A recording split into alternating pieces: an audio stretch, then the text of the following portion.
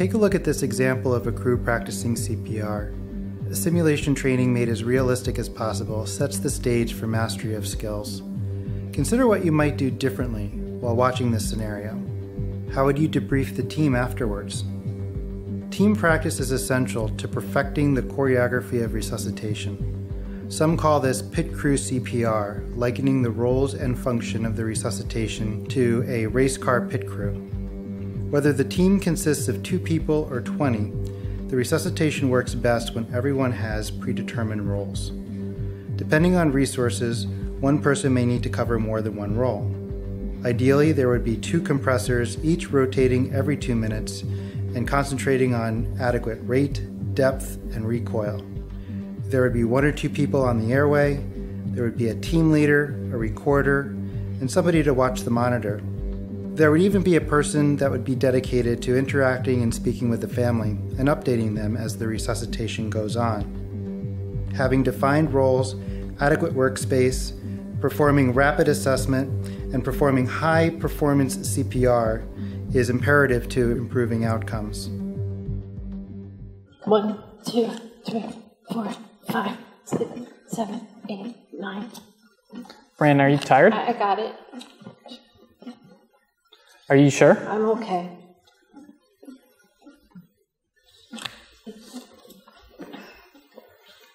All right, let's just take a timeout for just a second. One of the most important things that we do here is that we need to be able to apply excellent, good quality, uninterrupted compressions. That's going to increase our chance for optimal patient outcome. Training scenarios should include optimal compressor rotation. Ideally, the compressor should be rotated every 2 minutes. One of the ways that we can effectively do this is a concept called pit crew CPR. And essentially when we do this, we're going to have an individual that's assigned to every task that we need to do, and that's going to be predetermined. There is no single right way to resuscitate a patient. But regular practice and reflection on performance can hone each person's role on the pit crew team. Preparing for complications ahead of time so they can be efficiently addressed increases the chance of a favorable patient outcome. If the patient vomits, we already know that the person who's doing the compressions is going to be the one to roll the patient onto the side. Whether we have 2 people or whether we have 20 people, we're going to try to optimize each of the components of providing care so that it can be done as seamlessly and as efficiently as possible. 1, 2, 3, 4, 5, 6, 7, 8, 9, 10, 11, 12, 13, 14, 15, 16, 17, 18, 19, 20, 21, 22, 23, 24, 25, 26, 27, 28, 29, 30.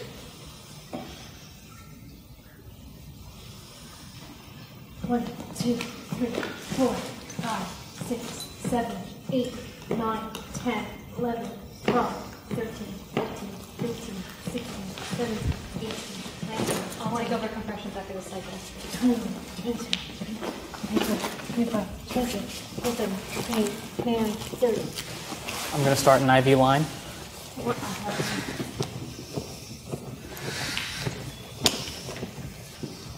Can we switch to this monitor, please?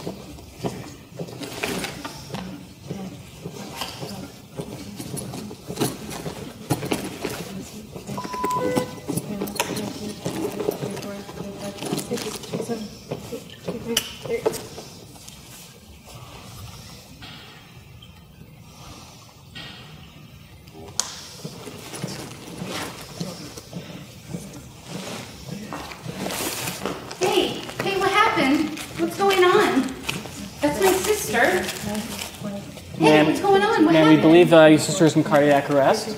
We're working on her right now, okay? We'll be with you in just a couple minutes. We were just on our way to the doctor. What's going on? What's wrong with her? 1, 2, 3. Family presence during resuscitation is dependent on the situation. If a family member desires to be present and there's someone knowledgeable about the resuscitation who can be dedicated to being with that family member and explaining what is happening, that may confer positive psychological benefits for the family member. If this is going to be done, make sure that your team knows that family is present. Okay, we just started an intravenous line right now. Okay, Ivy, very good. All right, First on compression's great. Hard and fast, so allow complete recoil.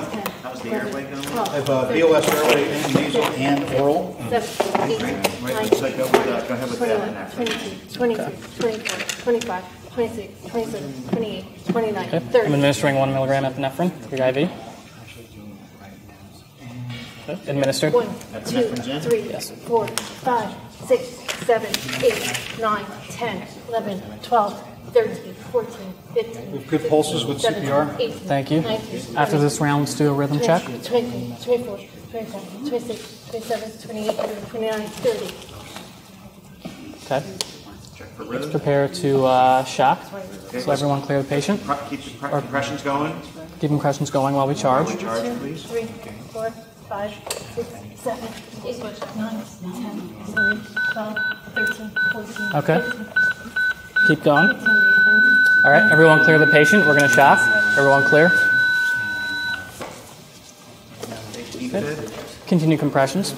2, 3, 4, 5, 6, 7, 8, 9, 10, 11, 12, 13, 14, 15, 16, I can take that back. Thank you so much. All right, let's go ahead with some amnio around that. We're still in B fit, is that 24, correct? 25, 26. Yes, we are. Let's go ahead with the amnio. Administer. Milligrams IV.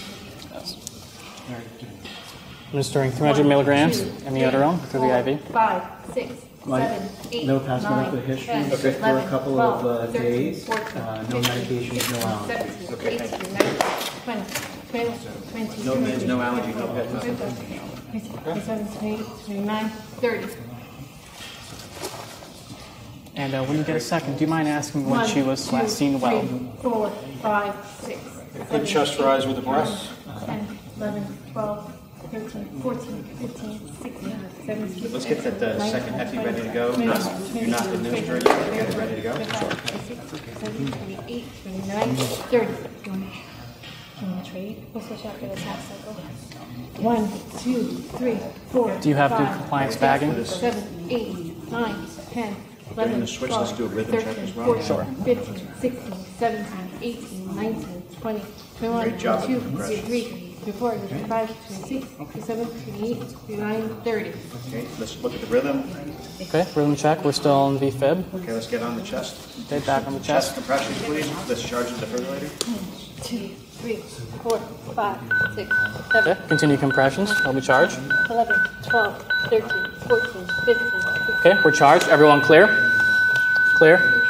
Okay, shocking. Start compressions. Continue. 1, All right, let's go ahead with that epinephrine, please. Sure. 10,000. 6, IV 7, push. 8, 9, 10, Another milligram of 11, epinephrine 12, pushed. 13, 14, 15, 16, 17. Interacting with family members during a cardiac arrest can be very challenging. Our approach will shape their experience and ours. We must be professional, empathetic, and supportive. Providers must be aware of jargon, what we say, and how we say the things that we do. Additionally, body language is really important. Nonverbal messages can say far more than the actual words we use. We have to keep all of these ideas in mind and be really honest with family members. So here's 4 things to think of. Be prepared. Anticipate what the family may ask, any questions that they may have about treatments, therapies, what we're doing, why we're not leaving the scene right away, and how we can tell them in a perspective that they would understand. We have to walk in their shoes a little bit during this experience. Inform them. Introduce yourself, find out who they are, how they know the family member, and then we can ask some other questions that are really pertinent and important. So the OPQRST questions and the sample questions, pertinent positives and negatives as well. Be supportive. Reassure them, answer all their questions with honesty, and communicate every step of the way. Finally, debrief. This may happen at the scene, and it may also happen at the hospital. Again, answer their questions and be very open and honest. All these things can be tremendously helpful when interacting with family members at the scene of a cardiac arrest. Key takeaways for communicating with family members during and after critical patient care. Be prepared, be informative, be supportive, be sincere. Thank you so much for joining us on this simulation training exercise video. Pit crew CPR is something that we speak a lot about. In fact, it's a term that's become popularized in EMS culture. But the path to pit crew CPR is fraught with challenges. And designing and implementing a system where we are actually improving and optimizing cardiac arrest outcomes is not easy. It's really important to study this in advance and understand what everybody's role is and approach it from a team aspect to ensure that we deliver high quality compressions and the delivery of care. I think in the scenario where every second counts, we have to be deliberate in regards to our own practice and value the role of simulation training. And indeed, one of the things I advocate for most is interagency training. So for example, you might live in a community where a volunteer BLS squad is dispatched to a cardiac arrest, a private ALS squad is dispatched to a cardiac arrest, and your local fire brigade is also dispatched to a cardiac arrest. We could also have bystander CPR as well as a police officer trained in CPR who arrives prior to us. Absolutely. Yet nevertheless, how often are these various agencies training together so that when they do have a critically ill or injured patient, they can come together, know each other's roles, and really seamlessly integrate to deliver high quality care? It's very important for the first arriving EMS providers to get that process organized early on to take that role. Whether you're an EMT that's first on scene, highly skilled and trained ALS provider, or even if you are a dispatcher who is talking to a distraught family member, giving those recommendations over the phone to initiate bystander CPR can be incredibly important. That really is a critical component of early CPR in public recognition. When we talk about actually delivering high quality compressions, we emphasize push hard, push fast, and allow for a complete chest recoil. Recoil is one of those areas that's incredibly challenging to teach because folks don't really understand the physiology of recoil. It is a critical component as we do high-quality CPR. I think when we are performing compressions, we can very easily understand that compressions cause blood to flow out of the left ventricle. But the importance of recoil is actually to generate negative intrathoracic pressure. And that might sound like a complex phrase, but really all that is preload. In other words, by allowing your hands to leave the patient's chest wall, you're actually causing blood to return to the heart, fill the right side of the heart, so that when you are performing compressions, you actually have a full chamber that you can use to help start getting cardiac flow. It's so important to get that blood flow and fill those chambers of the heart. Now, in regards to all the various roles that are necessary in pit crew CPR, you need to have a team leader. You need to have someone who's going to manage the entire scene for you. And then in regards to if you're the first two providers on scene, taking charge of the airway, as well as taking charge of high quality CPR. It's important to get those compressions started immediately and do them effectively. And I know we've all come a long way from I'm clear, you're clear, we're all clear, pre-charging your AED or pre-charging your defibrillator and really focusing on minimizing interruptions during your peri-shock pause is absolutely critical to achieving good outcomes. It requires a lot of practice to learn to watch your monitor and then get the order to charge it while still doing compressions. And we all feel reassured when we're ultimately able to palpate a pulse and know that we have achieved return of spontaneous circulation. But in modern times, we should really be using end-tidal CO2 if and when ALS providers are on scene, otherwise immediately resuming high-quality CPR. Well, it's so important to get on the chest doing compressions immediately after the defibrillation, even when we do have positive results from end-tidal CO2. We've got to build that pressure back up in the system before we can allow the heart to take over by itself. Hovering over the chest while the shock is delivered is absolutely vital. And that's also a good opportunity to switch compressors if you need to as well. Feedback devices are becoming increasingly common both on the BLS and ALS spectrum, and if your service employs one of those devices, we strongly recommend implementing it because it does give you immediate objective feedback on the quality of compressions. Oftentimes there's just so much occurring out of cardiac arrest that machine will give us the feedback necessary to ensure that we're delivering high quality compressions. Ultimately, designing a system in the pre-hospital setting that optimizes your cardiac arrest outcomes is challenging, but nevertheless, it is a fruitful task that we can certainly engage in. And BLS providers, in regards to cardiac arrest response, are integral in the chain of survival. It's so important to have good, high-quality compressions, and our BLS providers are well trained at doing that for us.